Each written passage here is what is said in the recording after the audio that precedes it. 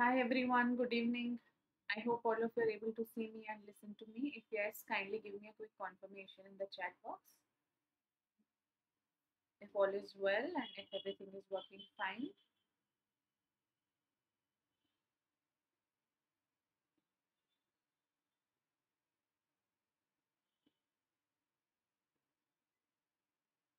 Okay, so I guess so everything is working well and all is fine.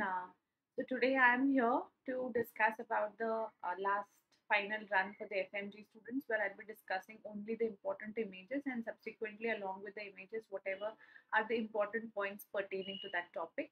But before we begin the class, until we have more students joining in, let me just quickly tell you what we have on the iconic subscription of Unacademy.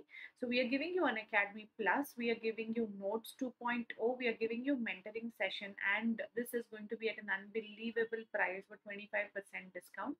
So you get live classes, you get mentoring session, and also you get notes from Unacademy. So this is about the iconic subscription. You can unlock our biggest offer with 25% off, which is valid till today. So make the most of it. I mean that's done yesterday. So if you haven't, then you can still try and take the subscription. So let's start without wasting any time and let's discuss about the nerve supply of the external auditory canal, which is a common question that we see during the exams. So this is a repeat topic in FMG asked multiple times. So quickly we will understand and revise the nerve supply. So we all know the mnemonic for remembering the nerve supply is lag 7 and 10. So we have got L standing for lesser occipital nerve, A is standing for auriculotemporal nerve, and G is standing for greater auricular nerve. So these are the three main nerves that supply the pinna. Now, if they ask you a question on the maximum portion of the pinna or the greater portion of the pinna or most of the surface of the pinna is supplied by which nerve, then you have to write it as greater auricular nerve. In the name itself, you have the answer greater. Greater means supplies maximum or the most portion of the pinna. So it's supplied by the greater auricular nerve. So it supplies the most of the lower half on the medial surface and the lateral surface. So both the surfaces, front and back, lower half is supplied by the greater auricular nerve. Upper side we have got anteriorly A for A. So anteriorly we have got the auriculotemporal nerve. So the upper half anteriorly we have got the auriculotemporal nerve, which is a branch of the trigeminal nerve. So remember, auriculotemporal was a branch of trigeminal. And last but not the least, the lesser occipital nerve, the least supply to the pinna here is by the lesser occipital nerve. Now along with that we have got two cranial nerves which supply the 7th nerve and 10th nerve. So here we have the 7th nerve and 10th nerve which supplies the concha. Now the question that comes is, what is the auricular branch of the vagus nerve? So does anybody want to answer in the chat box? What is the auricular branch of vagus called as? Quickly to revise, this is your MCQ that has been asked multiple times. Anybody would like to answer? Yes, it's called as Arnold's nerve, also called as Alderman's nerve, and this is the nerve that is responsible for causing cough reflex or syncopal reaction whenever you probe the external auditory canal. So when you're doing a syringing or you're doing a probing to remove the wax, you will have the cough reflex mediated via the Arnold's nerve. So this is about the pinna and the nerve supply of the pinna. This is a common question that is asked during the exam. Now let us go and identify some of the images related to here. So first we will begin with the normal tympanic membrane. So this is normal. How do we know this is normal? Because we are able to see the cone of light. Usually the cone of light is indicative of a normal and a healthy tympanic membrane. If you have a distorted cone of light, it means that the tympanic membrane is abnormal. Now what we see here is the handle of malleus. The point where the tip of handle of malleus attaches is called as umbo. What we see here is called as the cone of light. Now around the tympanic membrane at the pars tensa we have got a fibrocartilaginous ring. This fibrocartilaginous ring is called as annulus. Now from the malleus, handle of malleus, we have two folds, anterior malleolar fold and posterior malleolar fold. So the longer fold is your posterior malleolar fold, the shorter fold is your anterior malleolar fold. So this separates your pars tensa below from the pars flaccida above. Now, if your cone of light is lying between 3 to 6 o'clock position, we call it as the right tympanic membrane. So you got to look for the position of cone of light to understand it is right or left. So if it is between 3 to 6 o'clock position, it is right. And if it is between 6 to 9 o'clock position, if you see here, then we call, 6 to 9 o'clock position, then we call it as left tympanic membrane. So this is your left tympanic membrane. So this is how you end up understand normal structures on the tympanic membrane, identify right and left. Usually you will see the ossicles in the posterior-superior quadrant. So if you can see here, we can see the long process of the incus as well, the reflection of the long process of incus. So ossicles are present in which quadrant? Posterior-superior quadrant. So this is about the normal tympanic membrane. Now, in today's session, I'm not going to ask you any questions at all because of course, I will ask you a little bit, but not MCQs type because this is going to be your final run and quick revision. I don't want to tense you before the exam. Just give you that final last pieces of information that you just need to quickly revise before you go to the exam hall. Okay, so here I'm sure all of you know the diagnosis. If you know, please type in the chat box. It's very simple. You can see the tympanic membrane is red, it is congested. You can see the blood vessels are radiating from the periphery to the center. So you can make out the blood vessels radiating from periphery to center. We call this appearance as cartwheel appearance. Now this cartwheel appearance is extremely specific for one condition. Anybody would like to answer? Please mention in the chat box. What is cartwheel appearance seen? Cartwheel appearance is seen in ASOM. So acute suppurative otitis media is a condition which is caused by streptococcus presenting to you with a duration of less than 4 weeks, and the patient typically has three primary symptoms that you should know of: pain in the ear, there will be hearing loss, and fever. These are the three primary symptoms that you should know for ASOM. And one very important thing, if they are asking you children, the age group is children with pain, with hearing loss, with fever, you must answer it as ASOM only. And specifically, if they give you this appearance, more so tells you about ASOM. Now, what are the other signs we see in ASOM? Remember, we also see that there is a lighthouse sign, which is nothing but pulsatile otorrhea that reflects light. What is pulsatile otorrhea? When there is a stage of resolution, you'll see there is a perforation in the tympanic membrane and the pus comes out in a pulsatile form and that reflects light. That sign is called as lighthouse sign, and the type of discharge that comes out is in a pulsatile format, so we call it as pulsatile otorrhea. Okay. So I hope all of you are clear with the different signs that we see in ASOM, and the treatment is typically about giving antibiotics, no investigations. There's one question that you can still expect: what is the role of myringotomy? You do a surgery called as myringotomy in patients with ASOM. Now, what is the role of myringotomy in patients who are presenting to you with excruciating ear pain or with bulging drum, incomplete resolution despite antibiotics, persistent effusion beyond 12 weeks, and ASOM with facial palsy? These are the four indications of myringotomy. So what are the four indications? Excruciating pain with bulging drum, no resolution despite antibiotics, persistent effusion beyond 12 weeks, and if there is acute suppurative otitis media with facial nerve palsy, that's an indication for myringotomy. Now, what's the site of myringotomy? The site of myringotomy is posterior inferior quadrant, and the incision is a curvilinear incision. So this completes a quick revision on the entire topic of ASOM.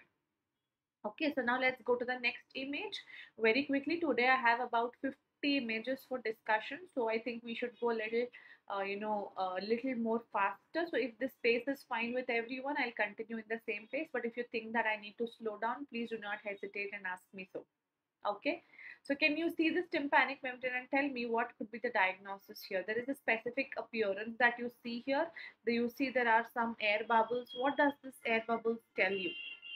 Now here the picture is very simple. The clinical history will be again a child, but here the only symptom they will present to you is a hearing loss. They will not have pain. There will be no fever. So no fever, no hearing loss, but no fever, no pain, but there is a hearing loss in a child should suspect to you for SOM. Non-suppurative otitis media, secretory otitis media, or glue ear, all of that is suggestive to you for NSOM. And typically, what is the appearance that you get? Air bubbles. Yes, so bubble appearance is also very right. So if you get air bubbles and if you get air fluid level, so you can see there is a fluid level above and an air level below. So air bubble and air fluid level is specific for SOM. There are other signs as well. The tympanic membrane may be thick, it can be thin, it can be dull, it can be lusterless, there may be loss of cone of light. All of them are different signs which may be present, may not be present, but the hallmark is definitely going to be presence of air bubbles and air fluid level. Now, how do we diagnose this? You are going to do the tympanometry. In ASOM, I never said you any investigation, but here we are going to do a tympanometry. Of course, tuning fork test and audiometry we do, but on a tympanometry, what is the graph that we see? We will see a B type of graph. So, presence of B type of graph is hallmark of SOM. And then how are we going to treat it? Initially, you're going to wait and watch. If on wait and watch it does not resolve for 12 weeks, so 3 months you're going to wait and watch, give medication, decongestants. If may or may not require steroids, that's controversial, let's leave that. But medical management and wait and watch for first 12 weeks. 3 months, if there is no improvement, then you go for myringotomy plus grome. So the surgery that we do here is going to be myringotomy plus grome, where we place a ventilating tube. The myringotomy is done in the antero-inferior quadrant and a radial incision is given. So antero-inferior quadrant and radial incision tells you that it is done for a patient with S1. So I hope that's clear to everyone. Let's see the next image. What is this image telling to you? You see that there is a perforation in the tympanic membrane which is occupying all the quadrants. So what do you think is this? This is a subtotal perforation, meaning all the quadrants are involved but the annulus is intact. So you can clearly make out the annulus is intact. So when the annulus is intact, what do we say? It is a subtotal perforation. So it's involving all the quadrant with intact annulus is a subtotal perforation. Now in a subtotal perforation of the pars tensa which has been non-healing, then we call it as a tubotympanic type of CSOM. So whenever there is a pars tensa perforation and this is a non-healing type of perforation, we call it as tubotympanic type of CSOM. What you see here, this structure is your handle of malleus. This is your long process of incus articulating with the head of stapes, and what you see here is the tendon of stapedius muscle coming from the pyramid. So what you see here is the stapedius muscle. Now what is this? This is your promontory. So the structure that you see, the bulge that you see is going to be your promontory. Antero-inferior quadrant receives the opening of eustachian tube and this is the opening of the round window membrane. So footplate of the stapes goes and rests on the oval window which is above and we have got the round window below. So these are all the structures that we can see through the perforation. So I hope this is clear to everybody. Let's go to the next image. Now this is a diagnostic, diagnostic image of a particular condition where you see a whitish mass behind an intact tympanic membrane. So when you get a whitish mass behind an intact tympanic membrane, what is your diagnosis? There is no prior history of any otorrhea,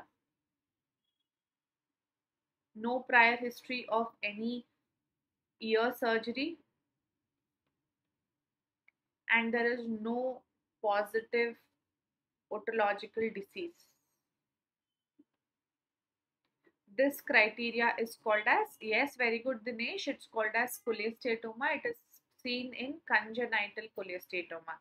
So in congenital cholesteatoma you see this. In congenital cholesteatoma we see a whitish mass behind an intact tympanic membrane and the criteria is called as Levinson's criteria for congenital cholesteatoma. So this is Levinson's criteria for congenital cholesteatoma. Okay, so that's about congenital cholesteatoma. Now can you tell me what is this image showing to you? You see there is a pars flaccida retraction. So what are you seeing? You're seeing that there is a pars flaccida retraction and in the pars flaccida retraction pocket there is something lying inside. So what is it? There are some whitish keratin flakes. What does it say?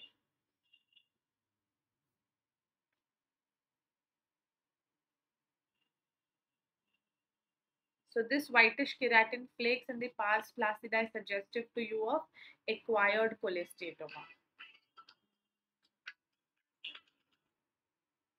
So that is suggestive to you of acquired cholesteatoma.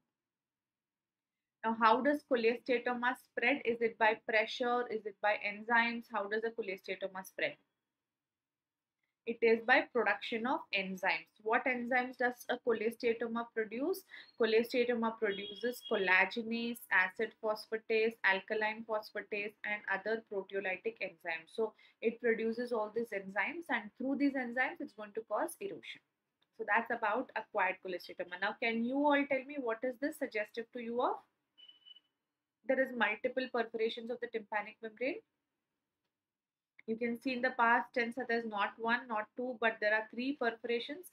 Whenever you see multiple perforations of the tympanic membrane, you should know about a particular diagnosis. So what is your diagnosis here? Yes, very good. Multiple perforation is suggestive to you of tuberculous otitis media. So if you see this, you must think about TBOM. Tuberculous otitis media is a painless condition in the ear, but usually in the larynx, it's quite a painful condition. Okay, so in the larynx, it is a painful condition, but rest everywhere, it is a painless condition. So whenever you think about tuberculous otitis media, you should think about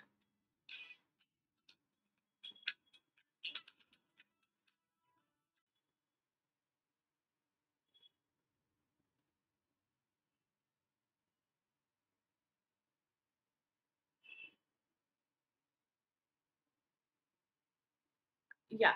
So this is a painless disease in the ear, but elsewhere it is quite painful condition. TB larynx is a painful condition. Here they have hearing loss that is disproportionate to the disease. So hearing loss is disproportionate to the amount of disease that we see. So the disease is much lesser, but the amount of hearing loss is much higher. So in TBOM, you will see this. You can also expect the patient to have facial palsy. So these are all important pointers regarding TBOM. Now let me ask you this question: what is this sign? So here you are seeing a typical appearance which is called as flamingo pink appearance of the promontory. So where do you get flamingo pink appearance of the promontory?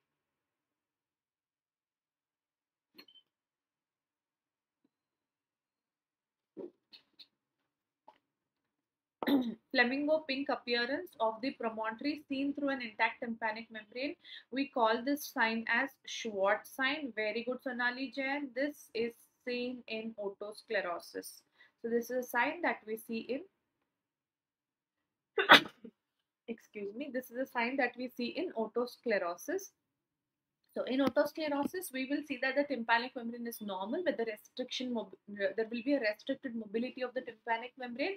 Only when we have an active focus, we can see this sign where there is an active deposition of disease happening. We can see this Schwartz sign positive. Typically, the patient will present to you with only hearing loss. So the main complaint is a conductive hearing loss, typically in the age group of 20 to 40 years. Females more than males. It is an autosomal dominant condition with incomplete penetrance. It is associated with a syndrome which is called as van der Hoof syndrome.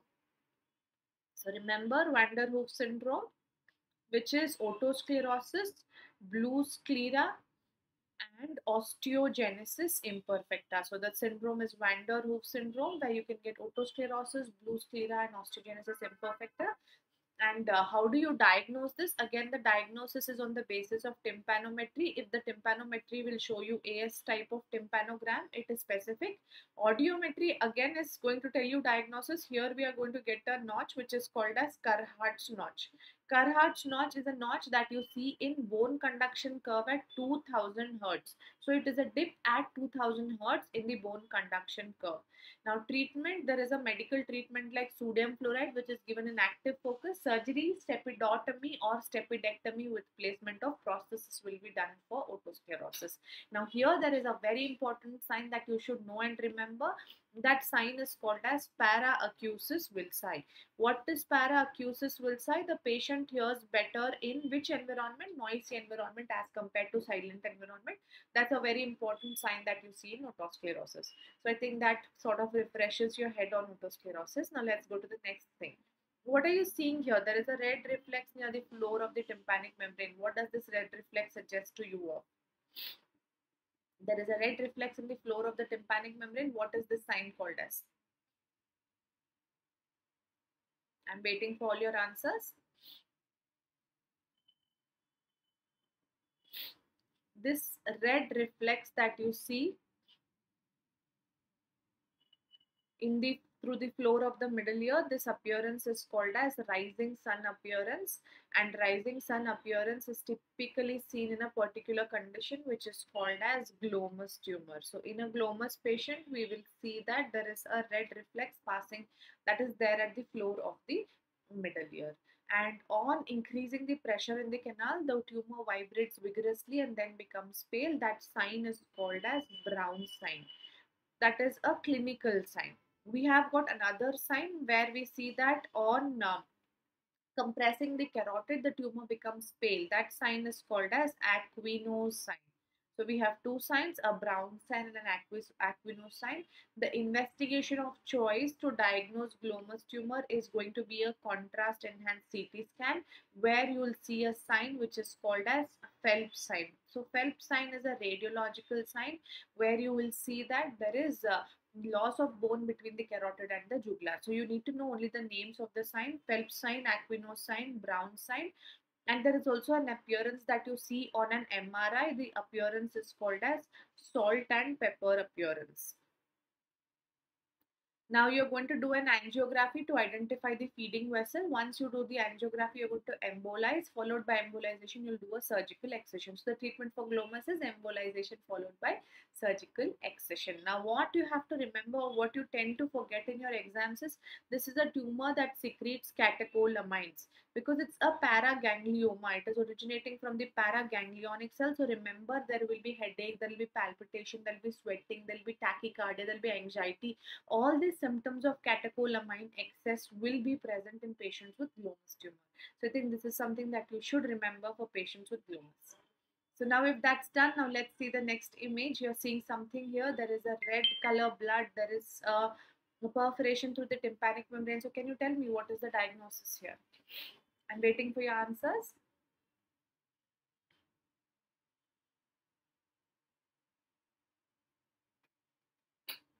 Yes, so here whenever you see the blood in the external auditory canal and you see the perforation and you're seeing that the flap of the tympanic membrane has reflected, it's come out or it's opening on the outside of the canal. This is suggestive to you of a traumatic perforation. So whenever there is a history of trauma, you must think about a traumatic perforation, and traumatic perforation will usually result in spontaneous healing. So you don't have to do anything. Usually you can expect a spontaneous healing within 12 weeks. So spontaneous healing occurs in less than 12 weeks. And if it doesn't occur, then you're going to do a surgery. So if they ask you treatment for traumatic perforation, you're going to wait and watch for 12 weeks. If it doesn't heal, then you're going to do a myringoplasty. So if no healing, if you don't see any healing, then you're going to do a myringoplasty or type 1 tympanoplasty. So you will usually do just a myringoplasty. So that's about tympanic membrane perforation. Now can you tell me what is this appearance called as, where the skin over the mastoid is red, shiny, edematous and stretched? Yes, Jyotirmay, Dinesh, Sonali, Neha, Pooja Patel, I'm waiting for your answers. Shubham.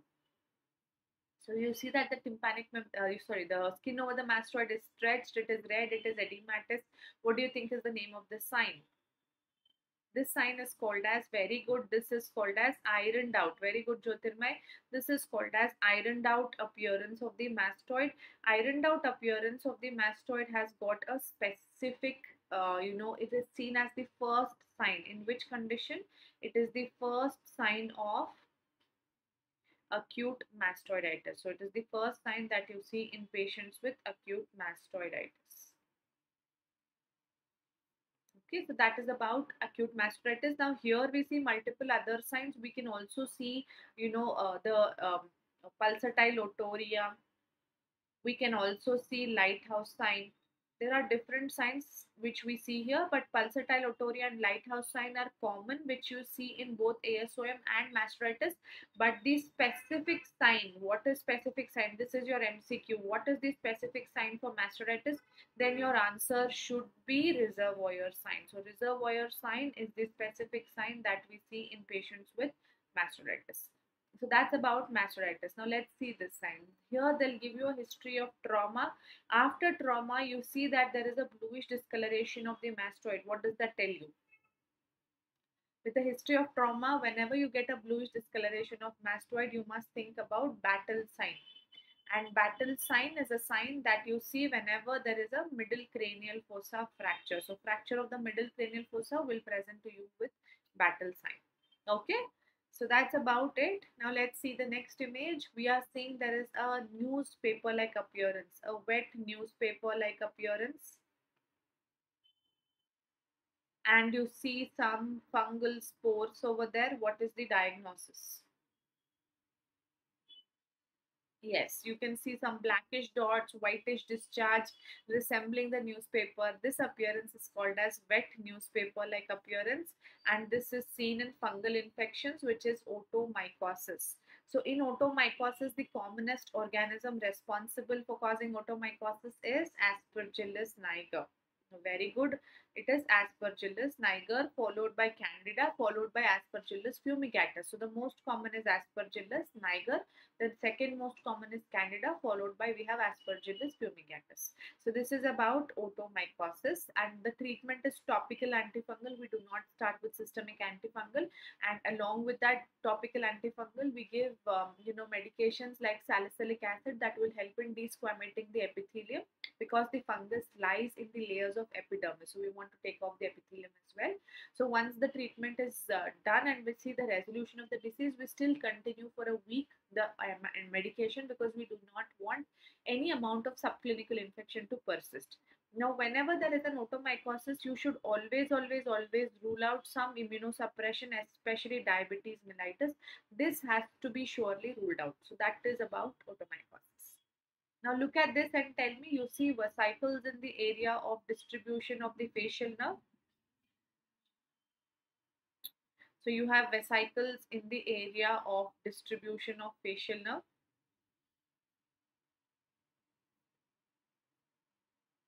And you have facial nerve palsy, element type of facial nerve palsy. The patient can also have eighth nerve palsy. So where do you get this triad of seventh nerve, eighth nerve and vesicles? Very good, Sonali. This is seen in Ramsay-Hunt syndrome, which is also called as herpes zoster oticus. This is called as Ramsay-Hunt syndrome, which is nothing but herpes zoster oticus, where we see that the varicella zoster virus remains latent in the geniculate ganglion, and whenever there is a immunosuppression, there is reactivation of virus, and that reactivation of virus will result in vesicles in the area of distribution of the facial nerve, and there will be eighth nerve involvement and seventh nerve involvement. Now the prognosis of this condition is poor. They will require antiviral. They may also require steroids. The patient has to be treated early to have a better prognosis. Okay, so now let's see what is this image showing to you. This is an image showing to you an anterior rhinoscopy. So on anterior rhinoscopy, what are all the structures that we see? First of all, when we are doing an anterior rhinoscopy, we need to, what instrument we use. This speculum is called as Tudicum's nasal speculum. So this is a common speculum that we use everywhere. So the Tudicum's nasal speculum is used. What you see here medially, this is going to be your septum. Okay, so Nirmala, this is not a polyp. These are normal projections that you see in the lateral wall of the nose. What are these projections suggesting to you? The one that you see below is going to be your inferior turbinate. The one above is middle turbinate. We cannot see the superior turbinate on anterior rhinoscopy, and even with it's difficult to visualize even on endoscopy. So you'll have to thoroughly decongest, and then you'll be able to visualize the superior turbinate. Usually it requires a little bit of experience to see the superior turbinate. So what we see here is medially the septum, Laterally, we can see the inferior turbinate and the middle turbinate. The angle that we have here, this is called as the internal nasal valve. So we can only see these structures. We can see the floor of the middle ear, but we cannot see anything else. We cannot see the olfactory cleft, olfactory trunk, nothing. Now, if we correspond the same image here, what is this? This is septum, which is the medial wall. On the lateral wall, we see certain projections. This is the inferior turbinate. This is the middle turbinate. So this is your endoscopic view showing the same. We can see the floor of the middle ear and the floor of the middle inferior meatus and the middle meatus. What we cannot see is superior turbinate and the superior meatus, which are way higher up and they require thorough decongestion, and then only you'll be able to visualize. So that's about the normal nasal endoscopic manifestations. Now, what is this tumor, which is also called as? Anybody? This happens due to hypertrophy of the sebaceous glands in patients with acne rosacea. So, what is this? So, hypertrophy of sebaceous glands in patients with acne rosacea, seen in elderly, seen in diabetics. This is also a common, image-based questions that you can get. Yes, this is nothing but rhinophyma. So rhinophyma is a condition which happens due to hypertrophy of the sebaceous glands in patients with acne rosacea, in those who are elderly and those who are diabetics. The treatment of this is going to be laser debridement of the hypertrophic tissue followed by skin grafting. So you're going to do debridement plus skin grafting to cover the raw surface. So this is about rhinophyma. Now again, the anterior rhinoscopy, what you see here, this is your septum, but do you see the septum is bent towards the left side? So the image is showing to you a DNS, a deviated nasal septum.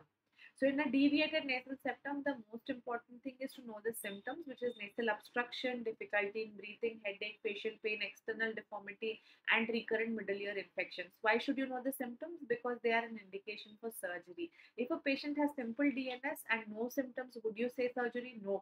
But if a patient has symptoms and is also having DNS, then that is a patient who would require surgery. The surgery are of two types, septoplasty and SMR. So we will choose septoplasty most often because it's a conservative surgery. SMR is a radical surgery. There is a line where we draw a line from the frontal spine to the anterior nasal spine. So any deviations anteriorly are treated only by septoplasty, and any deviations posteriorly are treated only by either by septoplasty or by SMR. So any anterior deviations are treated only by septoplasty. Posterior, it's the choice. You can either treat by septoplasty or SMR. So that's about septoplasty and SMR for DNS. Now you can see these are specific findings where you see dark circles around the eye. You have got a allergic salute, and you have a dark line on the dorsum of the nose. This is called as Darier's line. So all of these are specific findings that we would see in patients with allergic rhinitis. So please look for these signs in the exam paper. If you see this sign, it's suggestive to you of allergic rhinitis. Okay. Let's go to the next one. You see that there is a bossing on the forehead. You see the CT scan showing to you an air-filled swelling. Why do I know it's air-filled swelling? Because you see it's black and it is not white. The image is showing to you black shadow, not the white shadow. So whenever you have got a air-filled swelling within the sinuses, we call it as pneumatocele. So it's an air-filled swelling where the air gets trapped within the air can expand and expand over a period of time to produce symptoms. Now look at this image and tell me what is the diagnosis. You are seeing there is swelling of the upper eyelid and the lower eyelid following sinusitis. So what do you think will be the diagnosis here?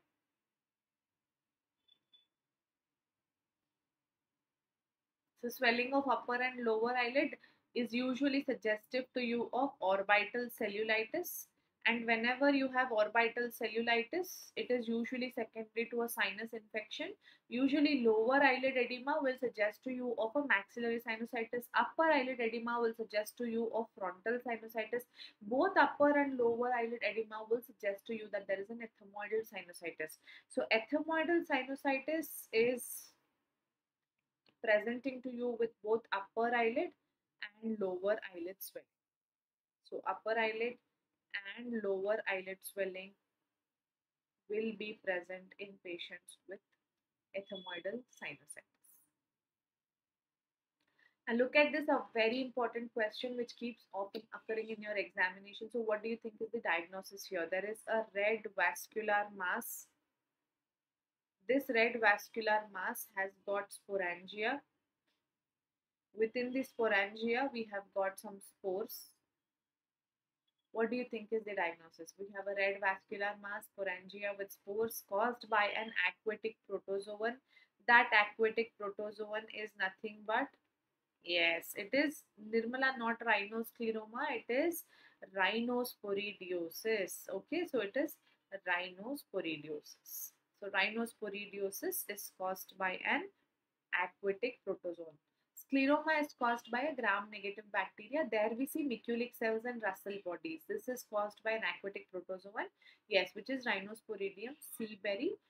And yes, this is rhinosporidiosis caused by Rhinosporidium seaberry. The treatment is excision of the mass and cauterization of the base. So the treatment will be excision of the mass plus cauterization of the base. Okay, so that's about rhinosporidiosis. Now, this is an image showing to you scleroma. The hallmark is the presence of a woody hard nodule. So, if you hear the word woody hard nodule, you must think about rhinoscleroma. There are two typical cells that suggest to you for the rhinoscleroma. The first one is called as Miculic cells.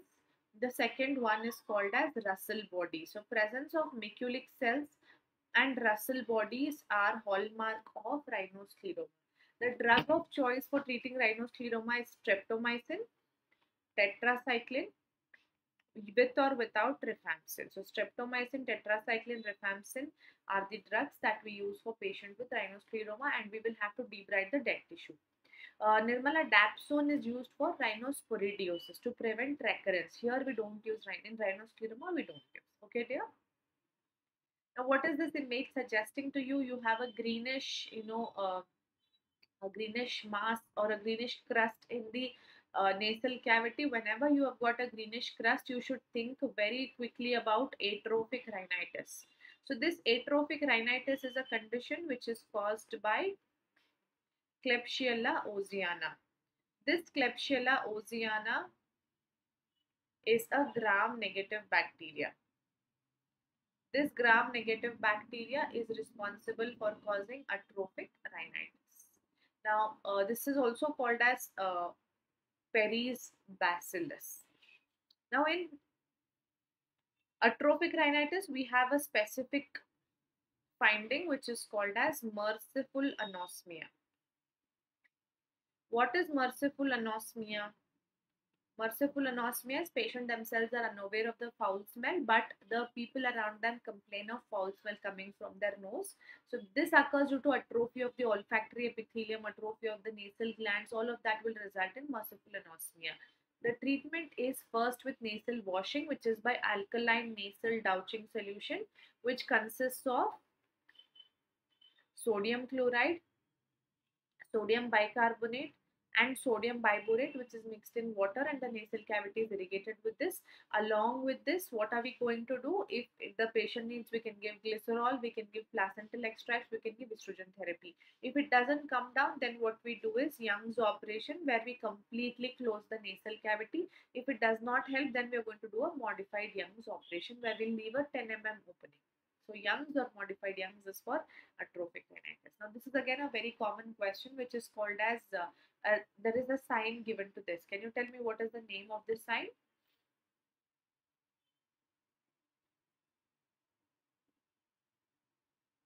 Yes, what is the name given to this sign? This is called as target sign.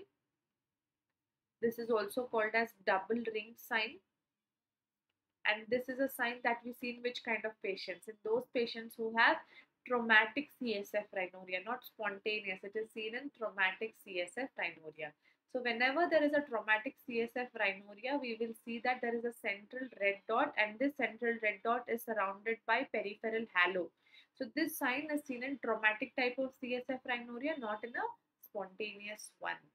And is this a specific sign? No. What is the specific test? It is the presence of beta 2 transferrin. If beta 2 transferrin is positive, then it will tell you that the fluid that is coming from the nose is definitely CSF. Now, how do we localize the leak from what side? We know the leak is CSF, but how do I know which area in the nose is leaking? The roof, which part? Is it the cribriform plate? Is it the fovea ethmoidalis? How do I localize the leak? So, to localize the site of leak, the investigation of choice is CT cysternography. In CT cysternography, what do is we do a lumbar puncture and we inject dye in the interthecal space. That dye goes through the entire CSF and stains the entire CSF. And if there is a leak, it leaks through the defect into the nose. And when we take a CT scan, we can identify the course of CSF by detecting the dye. That investigation is called as CT cysternography. Yes, Nirmala, you're right. The most common site of CSF leak is cribriform plate of the ethmoid. So it's the cribriform plate that commonly leaks. Or that is the commonest site where we see, because it's a very thin bone. Now, what is the treatment? You're going to close the leak endoscopically most often. Now, this is again an image that is repeated quite often. This is of the nasopharynx. So in the nasopharynx, you see that there is an opening of the tube. This tube is called as eustachian tube. Behind that, you see there is a cushion. This cushion is called as torus tubarius. And behind the torus tubarius, you are going to see there is a depression. What is this depression? This depression is called as fossa of Rosenmuller. Fossa of Rosenmuller is the most common site for origin of NPC. So it's the most common site of origin of nasopharyngeal carcinoma. So if they give you a growth here, you should think about NPC. But if they give you a growth in the midline of the nasopharynx, then most often in children it will be an adenoid. So you should know what we are talking. So whenever we're talking about the midline of the nasopharynx, it's usually the adenoid, and if it is the fossa of Rosenmuller, it is going to be the nasopharyngeal carcinoma. So that's about the nasopharynx. You see now there's another image showing to you a red vascular mass in the nasopharynx.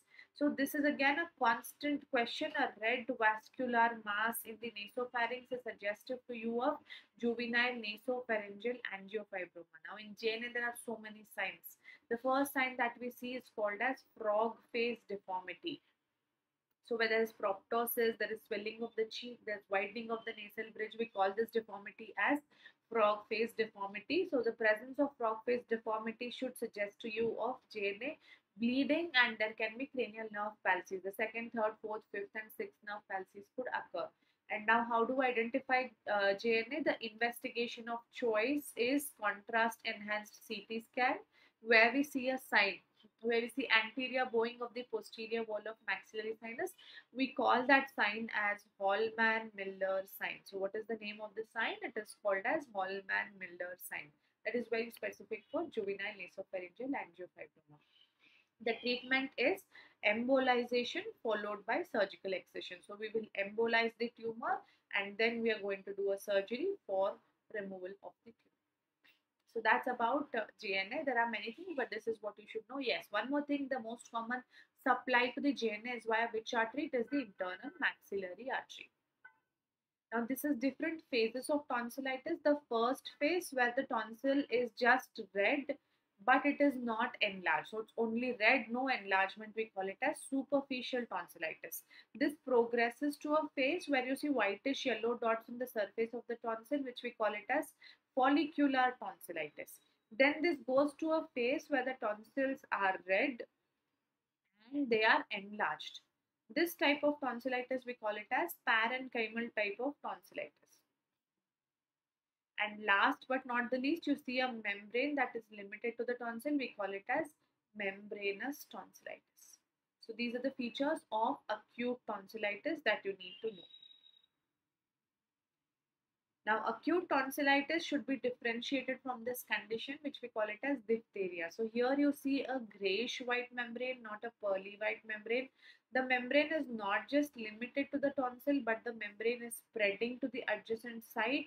This is not a true membrane. This is a pseudo membrane. On peeling the membrane, the underlying surface will bleed. So on peeling, you will see that there is an underlying bleeding. So these are all specific features for diphtheric membrane. So this has to be known by all of you. The second important thing here is you should know that there will be toxic features and there will be a specific appearance of the neck, which we call it as bull neck. So if you get a toxic feature and a bull neck, think about diphtheria.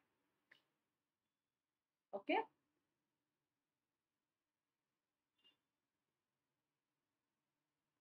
Yes. So I hope everything is running fine. On my end, it is stuck. Is it good with all of you?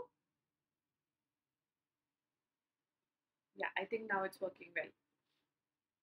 Now look at this sign. You're seeing that there is a enlargement of the tonsil with uvula bulging to the other side. So whenever you get a unilateral enlargement of the tonsil, so whenever you get an unilateral enlargement of the tonsil, you must think about two differential diagnoses. What are the two differential diagnoses? The first differential diagnosis is peritonsillar abscess. The second one is your parapharyngeal abscess. So when we think about peritonsillar abscess, there will be no neck swelling there because the peritonsillar space does not extend to the neck. It doesn't go to the neck, but parapharyngeal space does. So parapharyngeal space extends to the neck. So parapharyngeal space extends to the neck, peritonsillar space does not extend. So if there is a space that has a swelling in the neck with a tonsillar bulge, you must think it is parapharyngeal abscess, and there is no neck swelling, then you have to think about peritonsillar abscess. Now what is this image where you see a bulge on one side of the pharynx? Not in the midline but on the side. So this is suggestive to you of retropharyngeal abscess. So retropharyngeal space is on the side of the pharynx. So whenever you get a abscess or a swelling on the one side of the midline, so this is your midline on the side of the midline, it is suggestive to you of retropharyngeal abscess. Now if you see there is a swelling in the midline, you're seeing that there is a swelling in the midline. So whenever you get a midline swelling, you must think about prevertebral abscess. So prevertebral abscess presents to you as a midline swelling. Now this is an image showing to you a whitish accumulation of debris within the tonsil, suggestive to you of tonsillolith. Okay, so tonsillolith is there inside the crypt of the tonsil. Now this is a normal larynx. They can ask you a question on normal larynx. The structure that you see here is your epiglottis. This is your arytenoids. This is your aryepiglottic fold. This here is your pyriform fossa. This here that you see is your post-cricoid region, and what you see here is the posterior pharyngeal wall. So this is all the structures that you should see, and also appreciate the false chords above, the true chords below, going to the subglottis. From there it goes to the trachea. So these are all the structures that you should visualize in a normal larynx. Now look at this and tell me what could be the diagnosis. This is the most common congenital anomaly of the larynx. So what is this most common congenital anomaly of the larynx? Where the child presents to you with inspiratory stridor. This inspiratory stridor increases in supine position, increases on crying, increases during feeding. Yes, very good. This is called as laryngomalacia. So laryngomalacia on examination gives a typical appearance where we see that the epiglottis is folded upon itself. So when the epiglottis is folded upon itself, we call it as an appearance which is called as omega shaped epiglottis. So whenever you get an omega shaped epiglottis, you must know that it is about laryngomalacia. Now, what is this condition where the epiglottis is red, swollen, edematous? What does it say? With a typical appearance where the child is sitting in a tripod position. Yes, very good. This is suggestive to you of acute epiglottitis. In acute epiglottitis, on radiology, you will see a sign which is called as thumb sign. So, thumb sign is very specific for acute epiglottitis. This position where the child is leaning forward for air, this position is called as tripod position, most commonly caused by Streptococcus pneumoniae. Now here you are seeing bilateral symmetrical swellings on the vocal cord called as singer's nodule, teacher's nodule, hawker's nodule. This is very specific for vocal cord nodules. This happens due to chronic abuse of voice. That is why it occurs in teachers, singers, hawkers, all of them. And the treatment is initially voice rest. If it still persists, then you'll have to do a microlaryngeal surgery. This is the last image for the day. Here you are able to see that there is a swelling present on the external neck, and you see on radiology it is air filled because it's appearing black. So a air filled swelling where you get a trans elimination test positive, cystic swelling occurring in trumpet blowers, glass blowers, weightlifters, we call it as laryngos. Yes, this occurs due to dilatation of saccule. Saccule is a part of the ventricle of the larynx. The treatment is marsupialization of the swelling. So with this, yes, the Bryce's sign is positive. That's true, Rikraki. I agree with you. So that's about laryngocele. I hope all of you understood the images so far. What we did to just recollect, all we did: nodule, epiglottitis, laryngomalacia, and then we did about normal larynx, tonsillolith, prevertebral abscess, retropharyngeal abscess, peritonsillar abscess, diphtheria, tonsillitis, JNA, adenoid, target ring sign, which is seen in CSF, atrophic rhinitis, rhinoscleroma, rhinosporidiosis, it's ethmoidal sinusitis, pneumatocele, allergic rhinitis, yes, deviated nasal septum, rhinophyma, and normal anatomy of the nose, element type of facial palsy, which we call it as Ramsay-Hunt syndrome. Of course, Bell's palsy, you all would know, otomycosis, battle sign, and then we have mastoiditis, traumatic perforation, and glomus tumor, otosclerosis, TBOM, CSOM, the acquired and the congenital type, and CSOM, which is tubotympanic type. And yes, of course, after this, we learned about ASOM and SOM. So with this, I think that most of the normal and abnormal images that are required for your exams I have covered up in this last run. I didn't want to fill you with more information because whatever you know, we need to just revise in the last moment. I don't want to pressurize you or give you something new that's going to only discourage and reduce your morale to thinking that what have I not known, what have I missed. But instead, I wanted you to reinforce your concepts, reinforce your images, reinforce the memory of all the concepts behind these images. And I hope that you guys understood all of this. Okay, Raki, nasal fractures, it's very simple. Whenever we talk about nasal fractures, we have got, type 1, type 2, and type 3 fractures. You remember that type 1, it resembles, 1 is vertical, right? The line is vertical. So, vertical fracture is a type 1 fracture. It is also called as Chevalier's fracture. So, there are two vertical lines. So, Chevalier's fracture is a vertical fracture, also called as type 1 fracture. Type 2 fracture is called as horizontal fracture because the fracture line is horizontal, also called as Jarjave's fracture. And the type 3 fracture is having three components: naso, orbito, and the ethmoid. So naso, orbito, ethmoid fracture is going to be your type 3 fracture. So if they give you a fracture line running like this, where you see that there is a vertical line, it is Chevalier. If you see a fracture line going horizontal, then it is Jarjave. And if they give you a deformity where the nose is crushed and the nose tip is tilted up because of the crush of the nose, ethmoid, and the orbit, we call it as type 3 naso-orbito ethmoid fracture. Okay.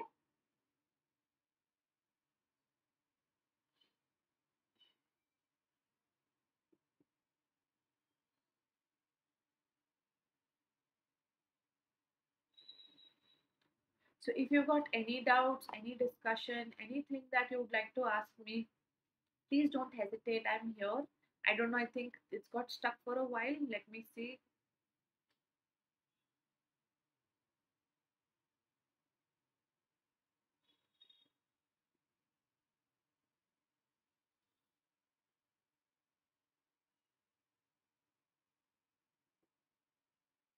Yeah, I think now it's fine.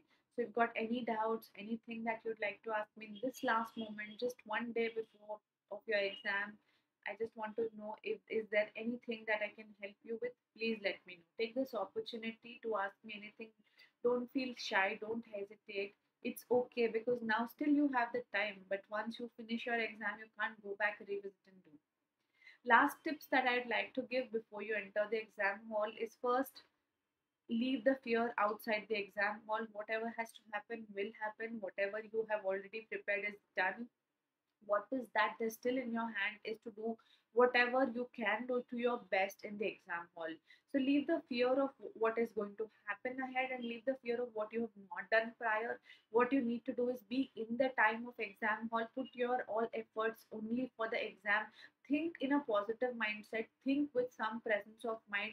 You will be able to get to the answers even if you haven't studied some topic. So don't look at a name and think that I have never studied this, a scenario I've never known. You will know it. It's just that keep your mind open. Don't put thought blocks or filters that nothing I know, I haven't gone prepared well to the exam. Even if you're prepared, there will be feelings as though I don't know, I have forgotten. That kind of feeling is normal, it's not abnormal. It's just that you need to trust yourself, trust that I can do it. Go to the exam hall with a positive mindset. Tell yourself again and again. It's not that we tell it just to keep telling it to you, but it's to just reinforce and reiterate the importance of how much you should keep telling yourself that I know, I can, I will do it, I will do my best. Just keep telling it to yourself. You will automatically feel better, you'll feel comfortable. And the exam hall, don't panic for any moment. Just see that if you, whatever questions you know, just keep solving. Whatever you don't know, let's keep it to the side. Let's not break our head on that. Just keep a mindset that yes, I'm going to go, I'm going to do well, I'm going to crack my exam, I'm just going to finish this, and let's see whatever happens later. Okay, so that's about how to prepare for the examination. Wishing you all lots and lots and lots of good luck and lots of best wishes from my side. I'll be waiting to hear from all of you how you performed in your examination. Okay, so yes, nasopharyngeal carcinoma, Raki, the treatment for stage 1 and stage 2 is RT, whereas stage 3 and stage 4 is chemo RT. Okay. Pradeep, for the symptom of Rinke's edema is mainly hoarseness of voice. They can also have double voice, but diplophonia is a typical feature of a polyp. So if they give you a question on diplophonia or a double voice, first see if is polyp there in your option. If polyp is not there, then go for Rinke's edema. But main symptom will be hoarseness of voice, where they cannot raise the pitch of their voice. Pradeep, subjective test and objective test. When we come to subjective test, tuning fork test, audiometry, speech audiometry, test for recruitment. These are all subjective, where the patient is giving the response. But objective test, tympanometry, stapedial reflex, and then we have got otoacoustic emission, we have got BERA, and we have electrocochleography. All these tests are machine generated tests where the patient has got no involvement, so they are objective. Whereas subjective is where the patient is giving the response, we call them as subjective. Got it? So is there anything else that you want me to tell? Anything else that you want me to answer? Okay, so lots and lots of love to all of you, lots of warm hugs and best wishes. I'm just hoping that all of you will do your best in the exam hall, come out happy, and I'm sure you'll do the best to whatever you can. And don't worry, I'm telling you again and again of the result. Result is, going to happen irrespective of whatever it is, but the only thing that we can do is do the best in the current time. So just keep doing what you want to do, and just keep hoping. Miracles do occur when you manifest good for yourself. Only good will happen. If you doubt yourself, there will be doubts. So only manifest good thing for yourself. Tell that I can do it. Automatically things will happen, and it's going to happen. I'm sure that you all will do well in your exams, and I'm waiting to hear from all of you on the other end. Okay. Take care, everyone, and bye bye. Good night.